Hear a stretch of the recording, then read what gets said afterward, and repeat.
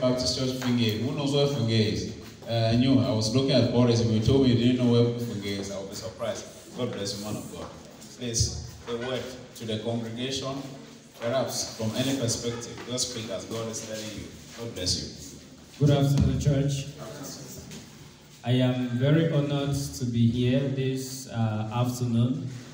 I want to say that, like Pastor said, we have been talking on phone for a period of time now, but we've not been able to meet physically.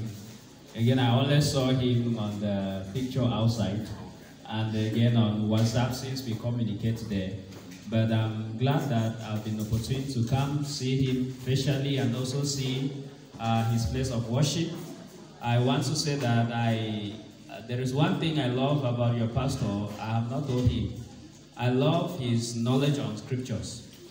Whenever we talk, I see someone who knows the scripture up there. In fact, we don't talk an end without him quoting a scripture.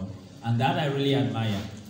We are people of the book, and so we should use the book because it's a manual that guides us on everything that we do. I also want to apologize that I couldn't come earlier than the time I came. My distance is quite far. I had a number of things to do, and right now I just rushed out to answer a call. I was invited also for another program at Gospel and Comgam. I am called that they are almost at the time of doing fundraising, and that's another key part. I'm supposed to be there. But since I missed out on the first dedication of the first book, and again, he personally invited me and wrote to me in my inbox, I thought that I should not neglect the opportunity to come. So I said, at least let me come even just for some few minutes and see the church and be privileged to listen to you and fellowship with you people seated here. And I must say that it's a wonderful thing, just sitting and listening to the talks on tithe. It's very, very interesting. I must say that tithing, as you say, is one of the most debated areas in the kingdom. And like you said, maybe you don't love talking about money. I love talking about it. Thank you, sir. I love it.